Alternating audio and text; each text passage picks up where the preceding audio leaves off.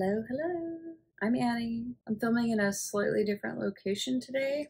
I'm in the same building that I normally film in, but I'm actually sitting on my massage therapy table. When everything went sideways in the pandemic, I decided to move my massage therapy practice closer to home. I live next door with my partner. I have an art studio here in this building where I make creations for my Etsy store, and I decided to move my massage therapy practice here to save money because the economy is weird right now. And there's also a virus risk. So I'm seeing less clients than I normally would. I'm seeing about 3 to 5 clients per week, only 1 per day. That is partially to limit coronavirus risk to myself and to my family and to my clients. But it's also because I'm really busy, because sales have really picked up in Etsy. I had an Etsy store prior to the pandemic. And then when I started selling masks, I made a decent amount of money from selling masks, and I continue to make money, but it also boosted sales of the other items that I have in my shop. So that pulls in a fair amount of money and keeps me really busy. And I also started seeing coaching clients, which was totally random. Just like a handful of people asked me if they could have talking sessions with me. And so I do that too.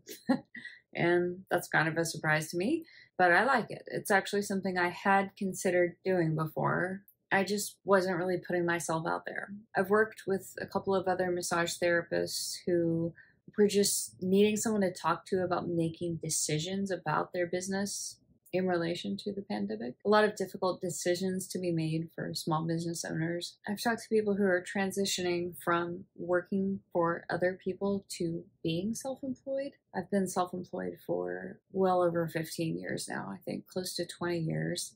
And it's not that easy.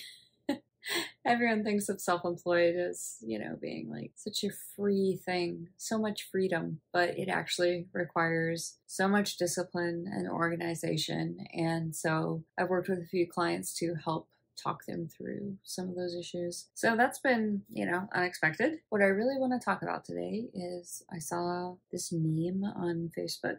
Let me look it up. So I'll insert a picture of it here. So you can see the graphic. It says, "Be careful who you help." So I find this a little baffling. It's just a dilemma that's really foreign to me. And I guess it's like a decider versus observer dilemma. I honestly have never encountered this. I was like searching my brain and I couldn't think of ever encountering this issue. Do you really think that people are out to get you? I'm not aware of ever being targeted by an individual who is out to get me in this way. Really? And I think it's just a decider versus observer perception of reality, because I don't have these kinds of relationships with people or the perception that anyone is out to get me or that the world is competitive and cutthroat. Like there's not like another massage therapist that's, trying to like out massage me or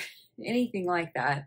The only thing that I could think of, honestly, is I do online scheduling. And I remember like 3 years ago, there was a woman who kept booking a 2-hour session on a Friday, which is a really prime spot, like Friday 5 to 7, right after work on a Friday. You could cancel 24 hours in advance, and she would wait until like 23 hours before and she would cancel. And she did this like 5 Fridays in a row. And I really just like give people the benefit of the doubt. So I just thought like, oh, she's really busy. Like, I don't know, maybe she's like the mayor or some city official and she's just like has a lot of responsibilities, and surely she isn't irresponsible or disorganized or just a jerk.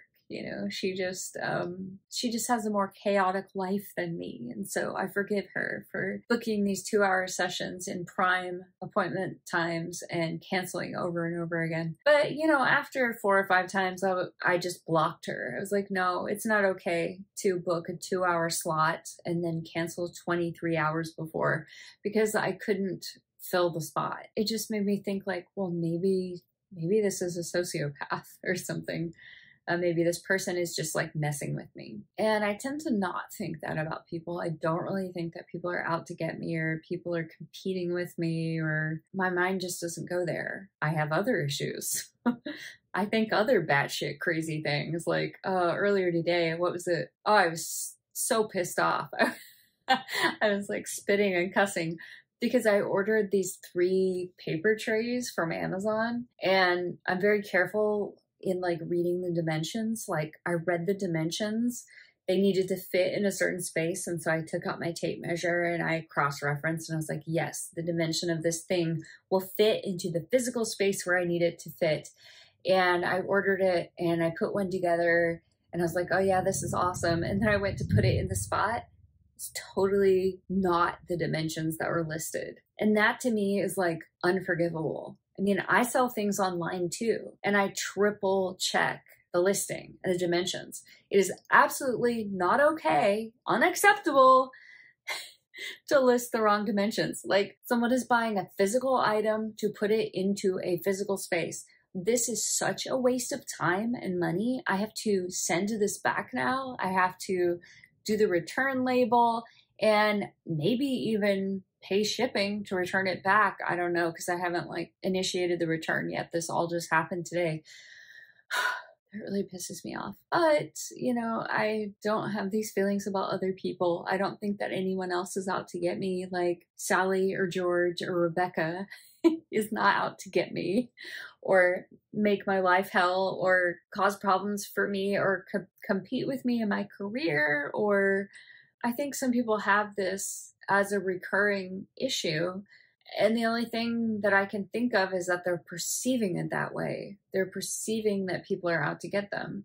And maybe I'm somehow just perceiving and noticing all these observer issues. Like human error is a thing that happens, but the number of times that people drop the ball, that they're just like not double checking the listing, they're not following their proper procedure, they're not checking their SI. I'm over it. I'm so over it. Like there is a margin of human error, but the amount that people, I'm trying not to cuss, the amount that people fork shit up. What?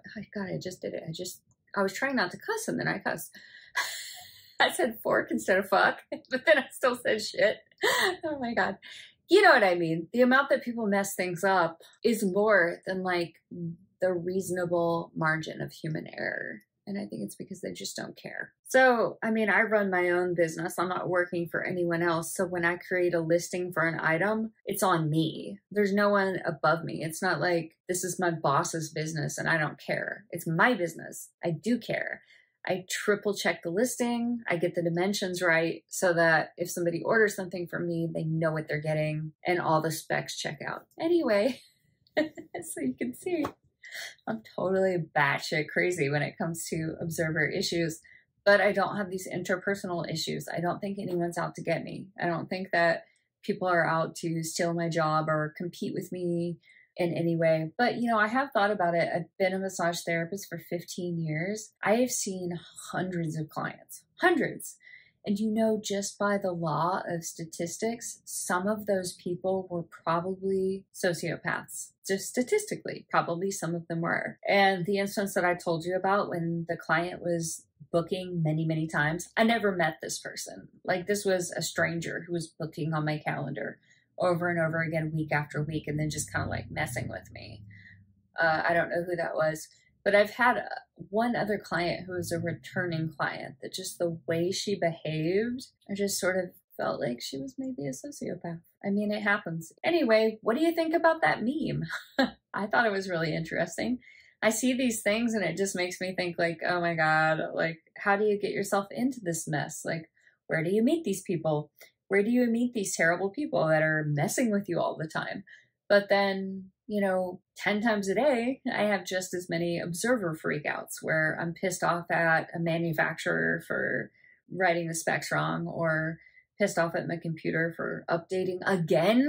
Like I just bought the iPad and I already have to update it. And then like a week later, there's another update. Are you kidding me? How is there an update every week? And do updates really equal improvements? I don't know. So anyway, that's my crazy of the day. Okay, that's all I've got.